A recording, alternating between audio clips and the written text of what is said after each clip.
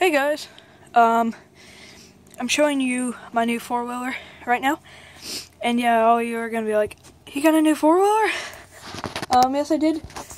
I know it's not gonna show up too well, but I'm just gonna tell you what it is, and then I'm gonna do another video tomorrow morning about it.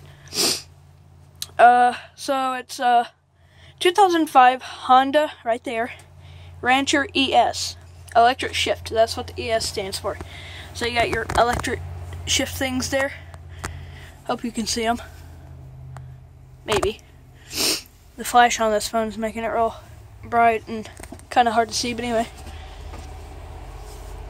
So I'm just going to set my flashlight right there so it can help a little bit of lighting. Oops, crap, just dropped it. Alright, anyway.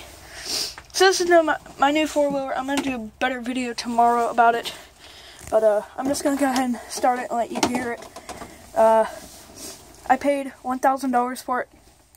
I have not got that one sold yet.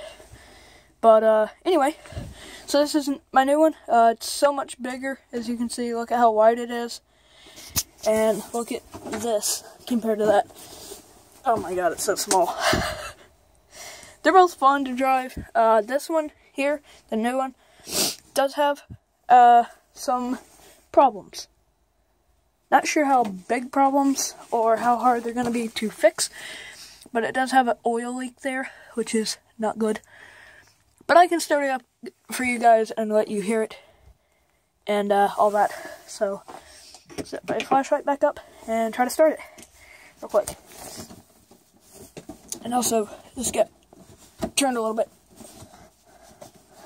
Whatever. It'll still start up, or it should anyway.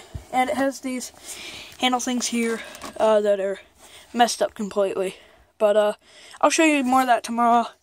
And I'll also do a few things to it tomorrow probably. So anyway, all you need to do is get your key, which I have in my pocket here. And it actually came with 3 keys for some reason, because the person who lost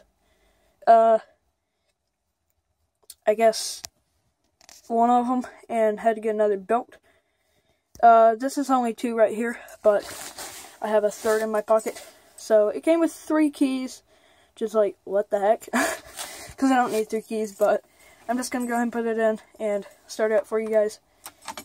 And yeah, looks pretty nice, I think. I don't know if you can see it with the reflection of the light there, but it has a speedometer that works.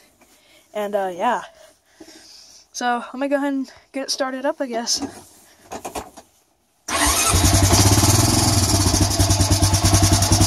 So, yeah. It runs good. So far, anyway. It's gonna need some work, but it does work. So, yeah. Anyway. And also, it has a bad connection with the lights. So, we're also going to have to get those fixed. But let me see if I can get them to come on and let you see them. There you go. They're not... Yeah, it has a bad connection.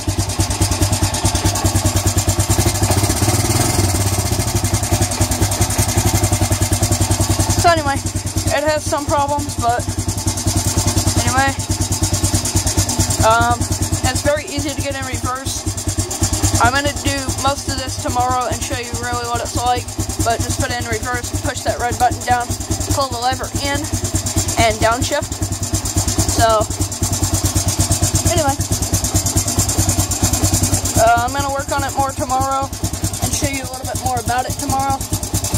But anyway, this is just to let you guys know that I did get a four-wheeler. So anyway guys, see you tomorrow morning.